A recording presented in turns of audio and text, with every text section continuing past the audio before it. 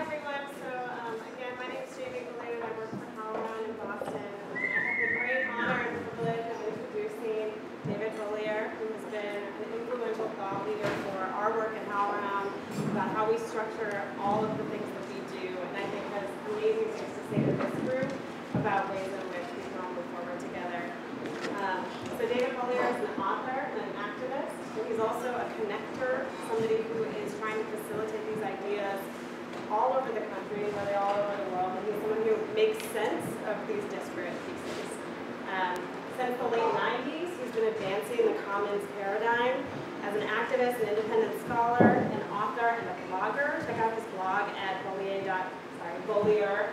In my mind, he's had a French pronunciation. .org.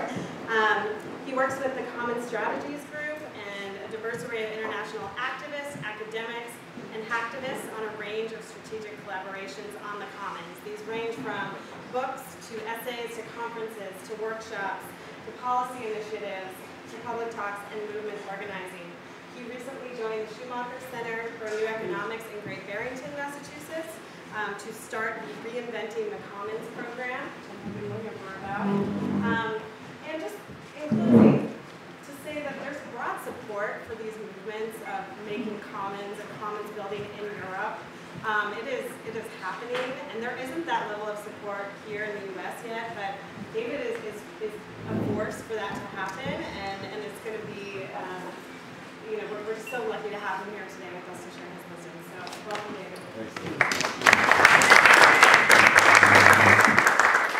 Thank you for that introduction, and thank you, Matthew and Carlos and Double Edge, for having me here. It's really an honor to be among artists because I consider artists, performers to be on the frontier of a lot of reinterpretation and expression of the commons. And so this is a dialogue I very much want to have that I haven't had enough of.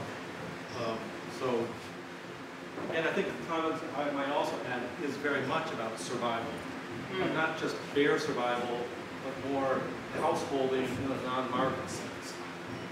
But it's also, historically, it's been about survival, of taking care of oneself according to one's own terms and needs, as opposed to those from the economy, shall we say. So my goal here is to give you a quick flyby of the dozens of rooms in the commons, but with a structure, so that you can have a sense of where it's at from, let's just say, the activist perspective and not from the traditional academic perspective, which I find more stultifying, important as it is. First, a little bit of background of myself, so you can understand some of what's informed my work. I worked for Nader in the 70s, and most of my friends, when I was in my 20s, were fighting what I would now call enclosures of the commons, fighting the privatization of airways, federal research, public lands. It goes on and on. Ralph had a conference in 1980 called Controlling What We Own, which was very influential to me, because it was an attempt to try to name precisely this. So Ralph was very formative in my, I didn't realize it until 20 years later how formative he was going to be, because the commons didn't exist as a discourse then. I also spent some time in Congress. This was me at 23 years old, working for a 30-year-old congressman from Connecticut, Toby Moffett, who was himself a former Naderite, who then went on to become a lobbyist for the government of Egypt and Monsanto. You know, life's hard out there. Yeah. And then I had the great privilege of working for 25 years as a non-television collaborator with Norman Lear, the TV producer.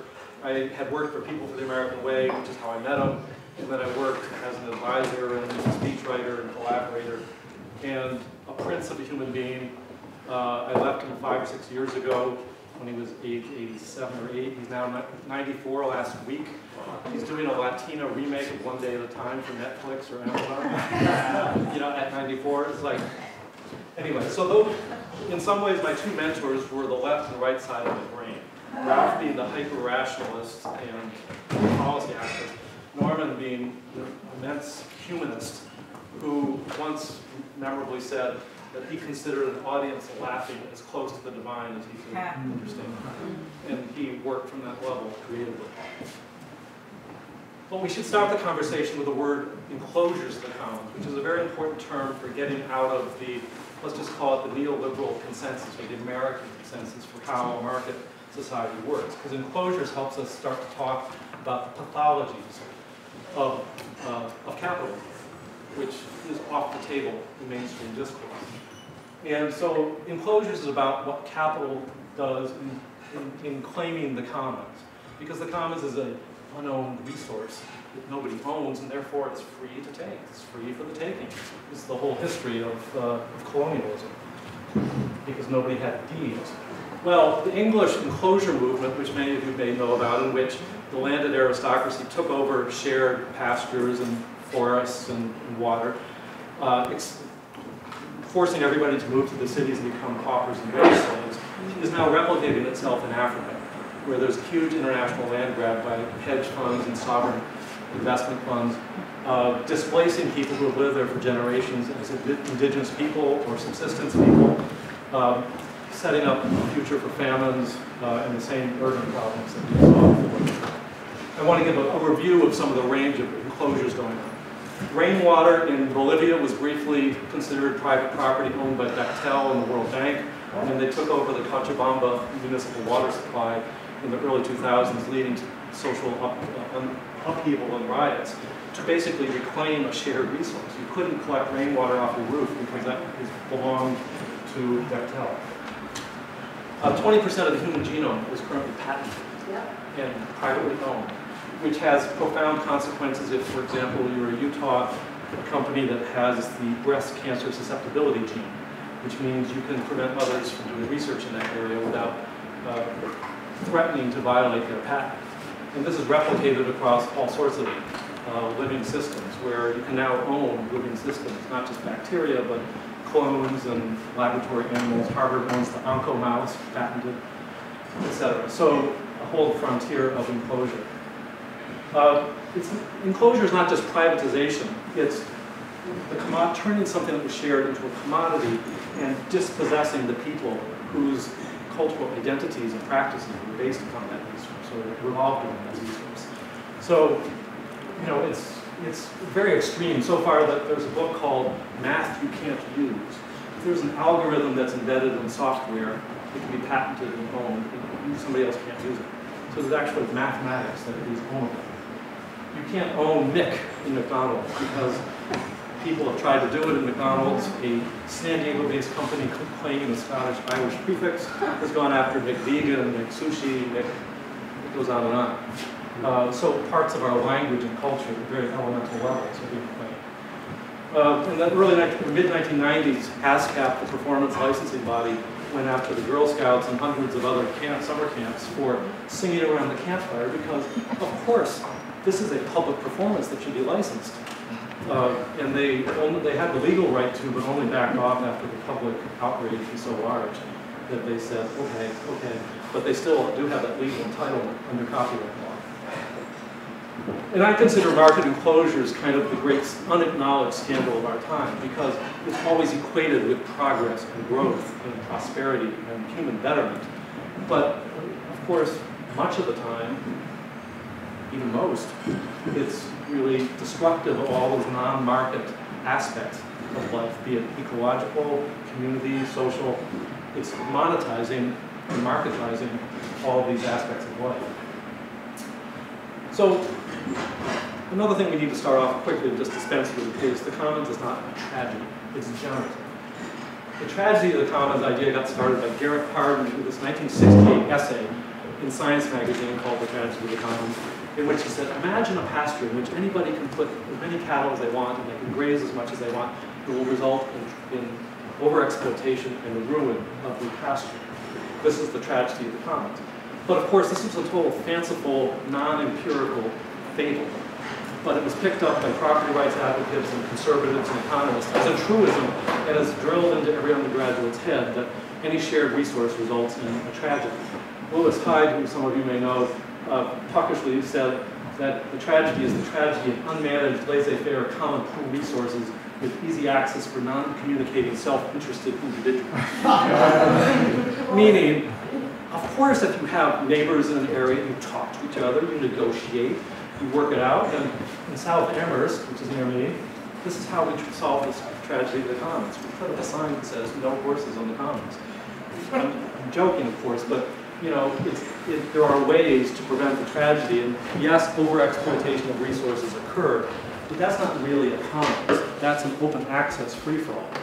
And standard economists like to conflate an unowned resource with the commons. Now it took, well, just to stress, the commons is not just a resource, as Harvey would have it. It's a community with social norms and practices for managing the resource. So it's kind of an integrated bundle, as opposed to simply this inner physical resource. And it took Professor Eleanor Ostrom, an Indiana University political scientist, to, over the course of her career from the 70s to the 2012 when she died, to empirically rebut Harding and to amass hundreds of examples, mostly in developing countries, so-called developing countries, rural contexts, where farmlands, fisheries, forests, water, wild game were successfully managed as a commons. And she wrote a famous 1990 book called Governing the Commons, which in a sort of social science, dense social science way explained the principles of successful commons. There were 8 major principles. And she had founded a whole international scholarly community, the International Association for the Study of the Commons, and there's a whole tradition associated with her. But she won the Nobel Prize in 2009 for this work, and I think it was significant that that was just a year after the 2008 financial crisis. They wanted someone different. And she was the first woman to win, and I don't think that's incidental to her focusing on relationships and cooperation, rather than the standard male economist moving objects around. So she was just the pioneer for helping to validate and understand this at a more deeper level. However, some of us try to get to a deeper level. She was more of a behavioralist. I think there's more of a subjective, intersubjective action dimension to the commons. And Peter Linebaugh, who's a Marxist historian who has written extensively about the commons, has said that in medieval times, and he himself has written, there is no commons without commoning. Commoning being the social practices and traditions and norms and rituals and traditions by which we develop a coherent way to manage these resources socially. Beating the bounds is one way that you protect the commons. Every year there was a festival in many English commons to walk the perimeter of the commons. And if somebody had put up a fence or a hedge to try to enclose it for private purposes, they would knock it down. And it was sort of like the community policing of their shared wealth and a party. Very convivial. So I love the metaphor of beating the bounds as what we need to do today to protect the shared wealth. We need to find these ways to protect the shared wealth. So let me talk a little bit about varieties of common to give you some specific examples to give it a little concreteness.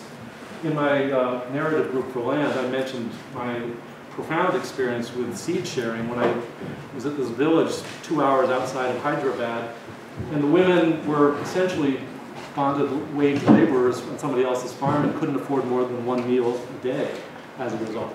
But then they had the bright idea of recovering traditional seeds for agriculture, which were more appropriate for the semi-arid region of Andhra Pradesh than the monoculture that the ag biotech world had foisted upon them. And they were able to grow enough to feed themselves 2 meals a day and to federate this project among many other villages, to the extent that they were doing videotaping that they shared among each other. For me, a very moving story of self-emancipation through comedy and dignity and ownership. And they, incidentally, they wouldn't allow their seeds to be shared, to be sold. They could only be shared or exchanged, which I think is an important part of the commons of making resources inalienable to the market. There's a whole system of rice intensification, which is like open source agriculture, where farmers from Sri Lanka to India to Cuba have gone online to trade agronomy techniques which have improved yields by 20 to 50% without GMOs or pesticides or herbicides. All of this without government ministries or scientists being involved. All a bottom-up collaboration. I call that like an eco-digital commons, to show that the digital world and ecosystems are not separate realms. They're starting to interpenetrate. In Peru, there's the potato park where indigenous tribes have collectively gotten a very innovative legal regime to protect the biodiversity of potatoes there. They have like 900 different varieties of potatoes, one of the most biodiverse areas in the world. But of course, the ag biotech companies wanted to seize to patent the genetic information on these and claim ownership. So this was a significant legal innovation for them to protect their, I think it's called the agroecological heritage site. But very instructive, if only as a metaphor, for some of the issues we face. What's interesting is that there's an estimated 2 billion people around the world who use the commons for survival or subsistence. But because there's no money being exchanged, economists generally don't regard the commons as interesting. It's not a market regime, even though they're meeting their needs in a non-market way. So I find this astounding that there's not as much serious attention given to it. Even after Ostrom's Nobel Prize, she's been largely ignored by the economics profession. But closer to home, I consider relocalizing food an enactment of commons, or an attempt to try to make, even if there might be market behavior involved, it's not capital-driven markets, and it's attempting to make these markets accountable to the social community and part of it. And there's a whole number of innovations going on in that space. There's a whole movement that's developing, especially in Europe, called the city as a commons. And the whole idea is that the moral claims on city resources and spaces starts to change when we talk about the city as a commons, because instead of investors or the wealthy or development being regarded as the prime goal for what a city should be about, you start to say, well, no, equity and access by ordinary people is the system, and that value can and is created by these people every bit as much as valuable as the outside infusions of capital.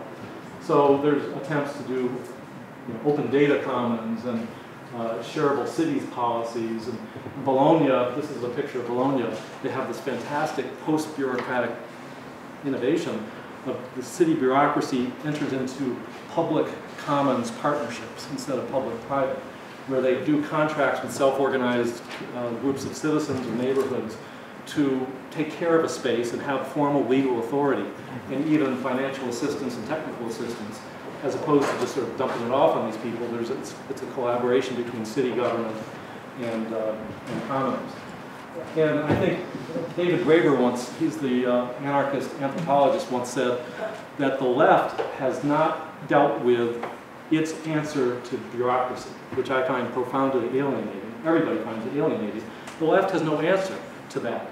This, I think, have the seeds of a post-bureaucratic solution in which government can work with commoners or be a partner of commoners to enable more enlivening ways of meeting needs and governing ourselves.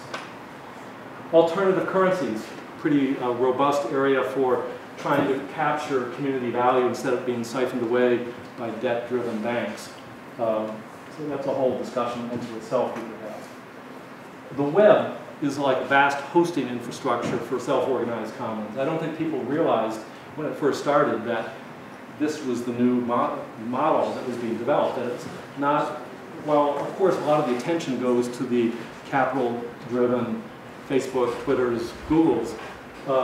In fact, there are lots of self-organized commons from open source software to Wikipedia and dozens of different content sites that function as commons. There's the whole, I mentioned some of these, LibreOffice and open access publications, Linux. There's that explosion. Creative Commons licenses are now used in more than 170 countries. It has allowed, it's turned copyright inside out.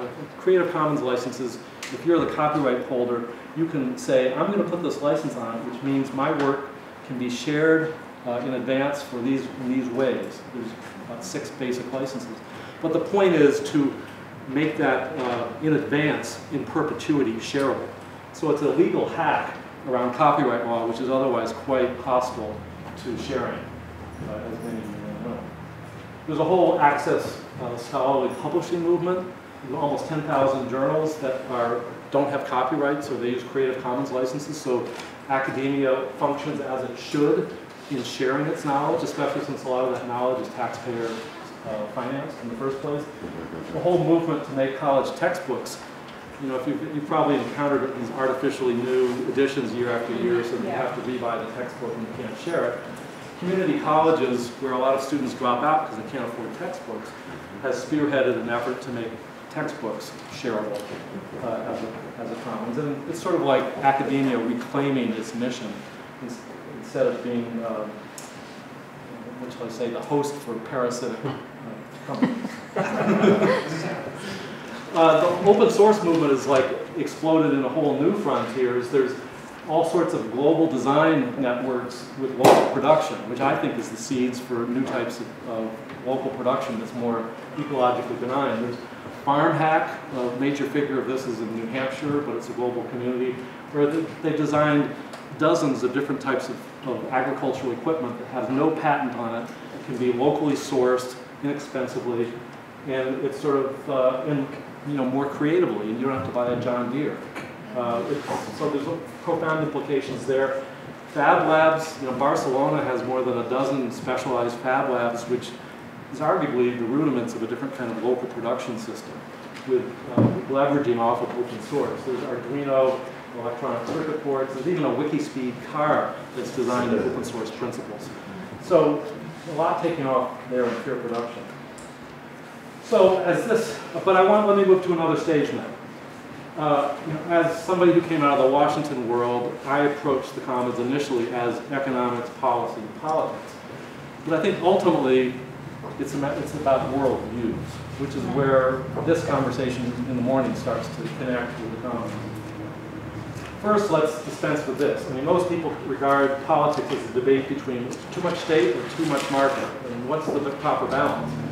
Both of which ignores that there's a vast amount of generative activity through the commons that is simply not discussed, not named, not considered realistic as a way to accomplish the meeting of human needs or self-governance. In other words, we can meet our needs, we can govern ourselves in ways that the mega state allied with the market, we can bypass that through commons, the way a lot of local food systems do, the way Linux has, the way Occupy in its short life, or maybe ongoing life, is probably.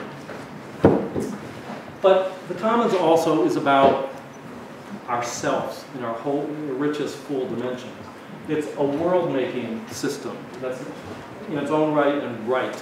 And I've had only learned this in the past several years, that this subjective dimension of common aim is as important as the resource management, the way economists talk about it. And it really is a different universe of value. And it's about relationality, especially, and how that works out. And these are some of the principles that I regard as important to the commons, about meeting basic needs first instead of market wants. It's about long-term stewardship, responsibility, entitlement, fairness, inalienability, rulemaking by the people from the bottom up as opposed to from the top down. Those are some touchstones for thinking about the commons as a different framework of value. And to try to communicate this, I sort of like, how do I convey this, especially to Western audiences who may not get it? And I came to once at a conference, this woman who showed a slide of the African desert, and this is of course how we Westerners would conceive it. But the indigenous people draw the same map that way. And it's like, it's a work of art. It has their human reality and spirit embodied in how they perceive and navigate through the desert. And I think that's an important lesson about the commons, is that this whole wealth of inner life that we were talking about this morning is hugely generative, regenerative, enlivening aliveness. And that's what the commons, for me, is ultimately all about, even though, of course, we can and must talk about it in the policy and economic realms as well. But the other thing that happens along the way to the commons is that familiar, no, you can't see that too well, familiar dualities blur the rational and what I call the non-rational, not the irrational, the objective and the subjective, the collective and the individual, the public and the private. They all start to mingle and blur. And these are almost, those dualisms are artifacts, I think, of the 20th century and even the Enlightenment, which is precisely part of the problem. That we don't acknowledge our holistic selves in an organic way. And the Commons helps us start to grapple with that and name it. But that begs the question, what then is the ontology of the Commons? The economics says we're homo economicus, we're rational, utility maximizing individuals. That's who we are. But of course, okay, so what is a commoner? Well, I don't say I have the answer, but my colleague of German activist Silke Helfrich and I wrote a book, or edited a book called Patterns of Commoning, which contains dozens of examples of successful commons. And we built upon the ideas of Christopher Alexander, who is an architect who wanted to know, why are certain public spaces and buildings so humanly satisfying? And he developed this whole idea of pattern languages, which is the accretion of certain practices over time find their way into certain patterns. And certain patterns persist because they're so satisfying. They meet our inner needs in deep ways.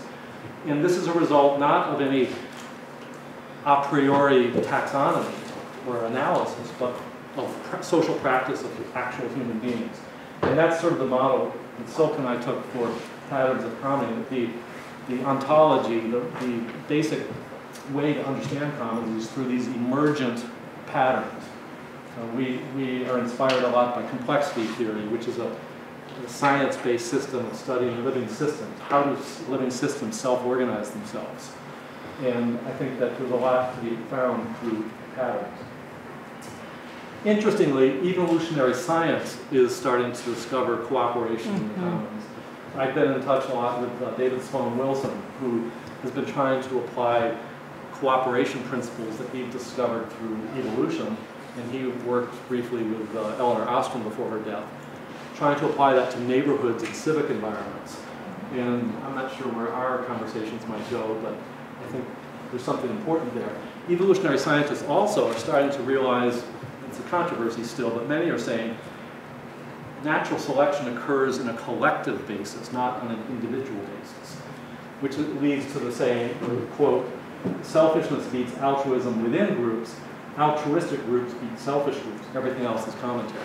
And very interesting, so there's some really serious thought going about in rethinking evolution. My own personal guru on this is somebody who's maybe a little bit more far out there, but is no flake. He's a biologist, theoretical biologist, and an eco-philosopher in Germany. He's only published one book in English, and I've met him through my associations with people in Germany. But he wrote this book that came out last year, Aliveness, Feeling, and the Metamorphosis of Science, Biology of Wonder. And he reinterprets with empirical research that's breaking right now the whole Darwinistic narrative, not to sweep it aside and rebut it, but to show that the core aspect of evolution is not nasty competition only. That the core aspect of life that he sees in all living phenomena, from small bacteria on to mammals, is the need to develop creatively and adaptively one's identity. And his subspecialty is, I love the term, biosemiotics, in which there's this communication and meaning that is exchanged through Earth.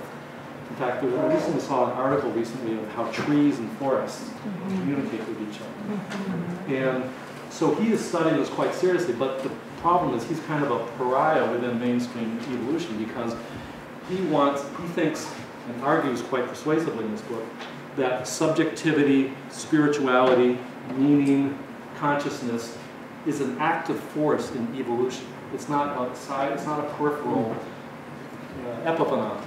It's something that, and right now, our consciousness and spirituality, work as it is altering the Earth. It's having biophysical impacts.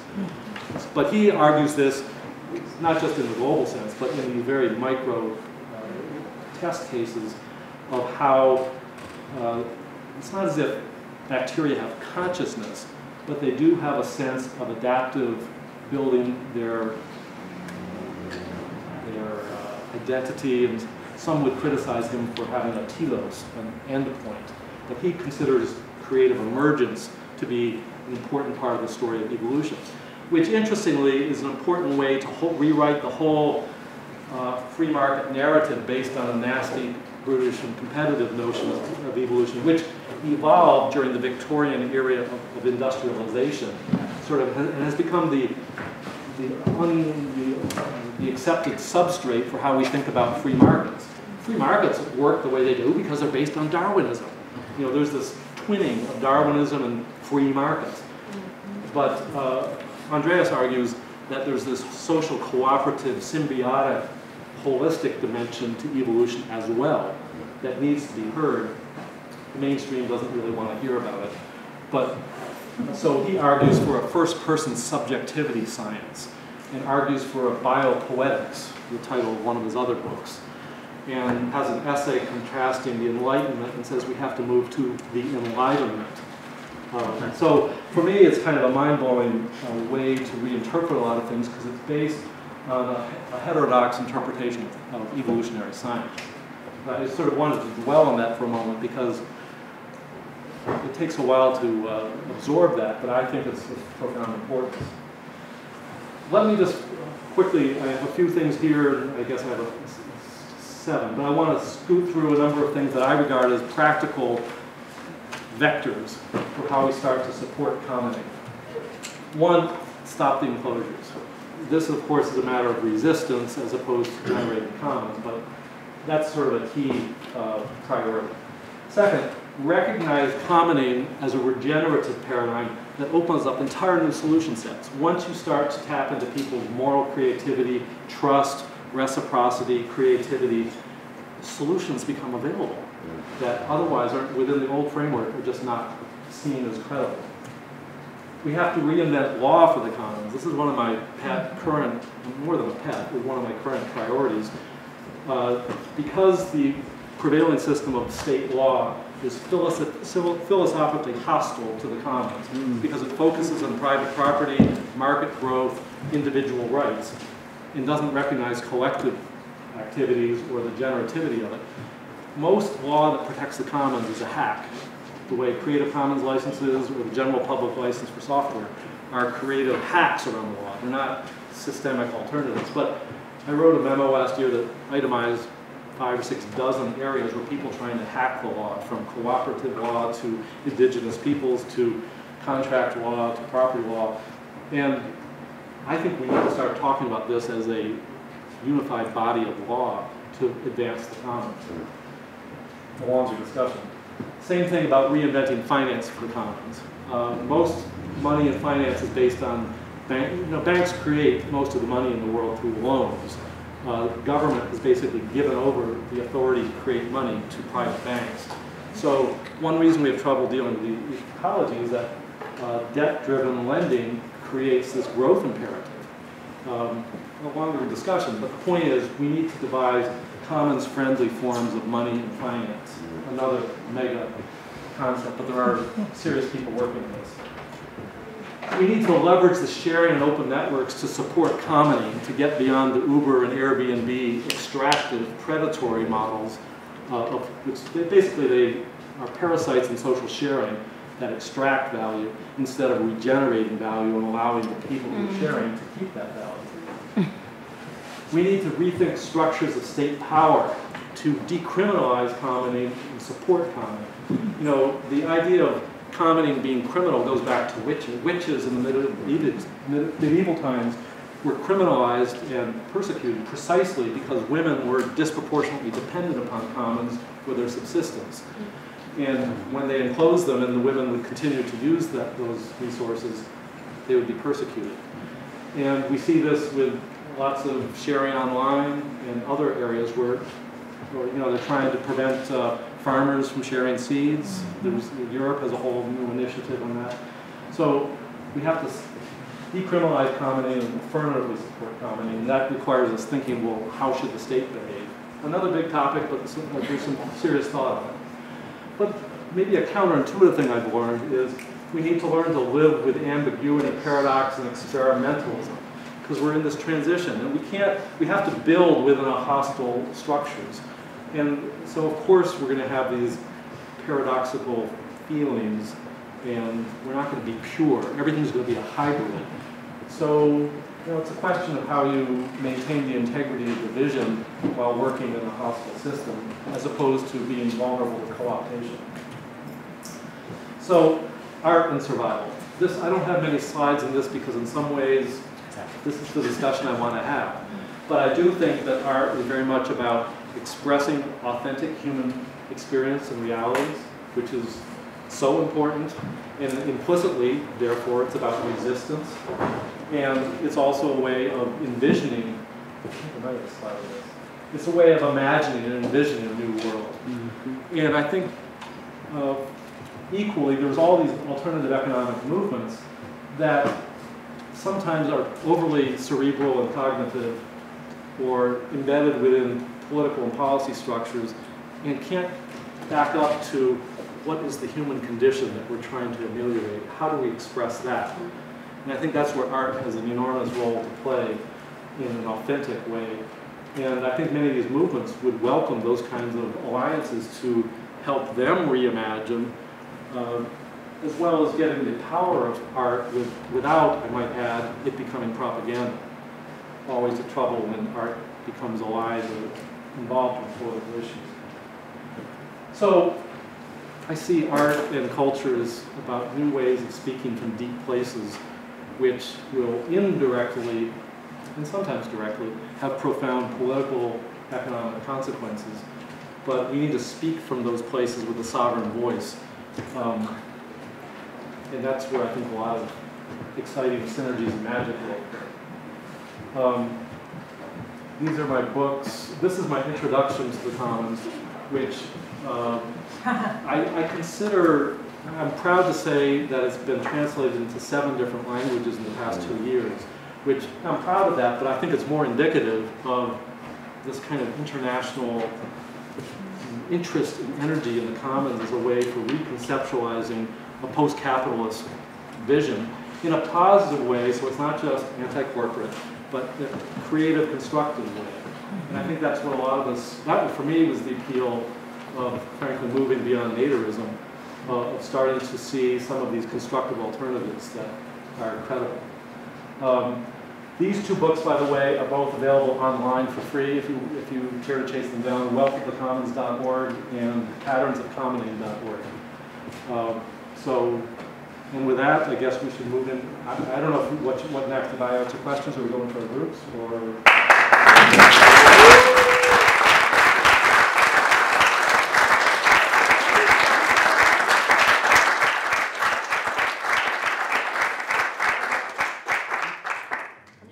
We should make some space for some Q&A in a large group before going on to the next conversation.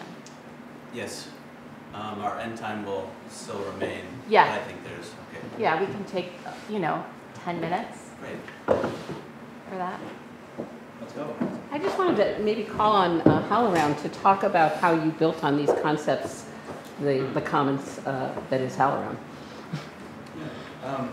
So, partially by accident, partially by just what was in the air, partially by Todd's kind of unearthing of Zelda Fitzpander and getting to know the work of David Bollier. And I think in a way, the HowlRound platforms are, you could say that they're very much like an open source software project in that initially it was a small group of people who came together to address a certain set of problems that we had in the theater field. And then it evolved into this open call for the theater community itself to produce on these platforms. And then this kind of implicit management system started to develop out of that, which is the agenda, the conversation, the ideas that are shared are all, that agenda is set by the community of people who step up and want to participate. And so that's, that's kind of the essence of this particular knowledge commons, HowlRound. And so all the platforms operate from this idea of peer production, all for the benefit of everyone who's participating and for the benefit of anyone who wants to have access to this resource.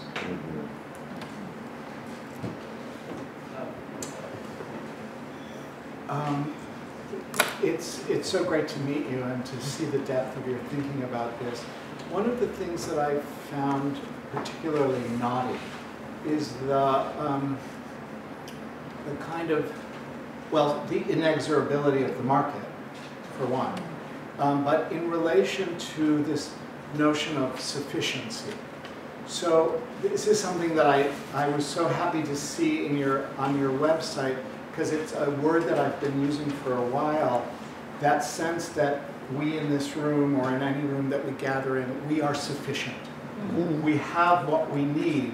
And there's an abundance. And there's an abundance of that because we have what we need to make world together. However, what we don't have, I mean, I have it, I work at a state university, but I imagine many other people in this room don't have, is money to pay their bills. We, many of us run organizations that depend on wealthy patrons who increasingly run the organizations over the decades of their lives and have no sense of the deeper mission or the kind of innate commons thinking that is innate to artists and collective artists like theater artists. So I guess what I'm looking for is wisdom, advice, the key, the open door to, to like, how do we actually live sufficiently and spread that when we're well, apart from the escapist collectives, I think we're in an agonizing transition zone. Yeah. I mean, I can't fund my own work very well through this. And I think that's one reason there's a focus on finance for the commons and alternative currencies as a way to capture more of that value ourselves as alternative systems. In the meantime, the philanthropic world, donor angels, or it's more risky skimming off market stuff to support the commons because it slides inevitably to market orientation. We're muddling through it and we're trying to invent things. But the robustness of the commons form, especially in the digital age, is being demonstrated without a doubt. There's a number, this is an under-theorized area.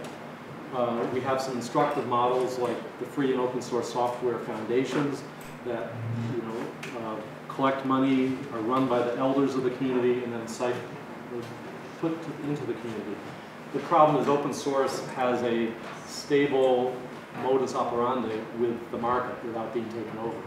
That's a longer story, but in other words, they are not as endangered by market use of open source software, whereas most commons are endangered by having too much intercourse with markets, especially capital markets. So I don't have a good answer for you. Right. I can transition. Can I say something to that? I think that I've been thinking about this a lot for years or so, and I was talking to Vijay in the past Iron Survival about what happened in Argentina when the market crashed, and 30% of the population was left, without a job. So there was a sort of spontaneous barter club created, and we developed all this, like, it was natural that, an alternative currency, which actually was the thing that stopped, because Citibank and other banks got really scared, so they went to the government and said, listen, we need to recapture, because they're making billions of dollars outside of the system. Which is why the blockchain, the blockchain software which undergirds Bitcoin. Bitcoin is a capitalist speculative currency. It's bad. But the blockchain that allows the authentication of Bitcoins through the network without a third-party guarantor like a bank or government is like this potentially breaking of the atom. Right. Because it allows self-organized collaborative sharing of value on networks without any third party. So this is, and people are working on that. So, And maybe to summarize where I'm going, there are many steps, but what I've been thinking is that, so I've been trying to create commons and collectives since 74, 75, and observing that one of the challenges, the big challenges that we all have already, behaviors and narratives inside of ourselves that sort of undermine our attempts to be with the other and to have a common thing. So we are taught to do things, we learn how to do things in a certain way that don't function. So as soon as we're trying to do commons, we get disappointed or discouraged because, you know, the selfishness or the competition and all those things are already, you know, indoctrinated. So then I started thinking, well, you know, we really need to somehow, like you said, I really appreciate the thing, instead of fighting in frontal, you know, create hinges, because there's no way out of money, in my opinion. I don't think we have a way out of money. We can go around in several ways. money has value. It's Yes. matter of who controls and creates the money. Yes, correct. Because it's, so then I started thinking about exchanges, which also I learned from Stacy, and it came to mind something that an economist once said to me when we were in the crisis. He said, you know, your theater in Argentina is not going to survive because you don't have a diversified portfolio. And I was, what the fuck are you talking about? I mean, what is that? So I then started researching, and somehow I feel that some of those steps we have been taking by having our food system, by so embracing, which is, I understand as an individual is very difficult because you have a job. But once you start creating collective or working in a collective situation, it becomes a little more accessible. Like we have a couple of cars that are so cooperatives. Well, the first priority, to answer your question directly, is commons help you decommodify and reduce your dependence Yes. on markets. And therefore, that's the first step to Yes. backing away. Creating the, and then the second step is starting to federate those Yes. so they can be mutually cooperative.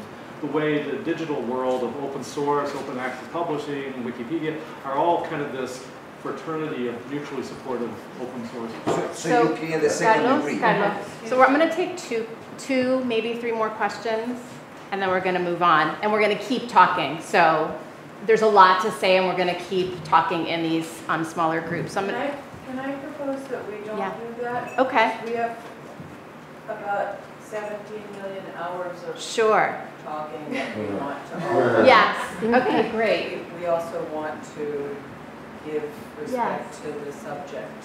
Yes. So. No, I think the proposal on the table is to close this conversation and move on. But we're going to move on in a way that will enable everyone to have more time to talk. Matthew. And as well as tomorrow, tonight and tomorrow. Yes.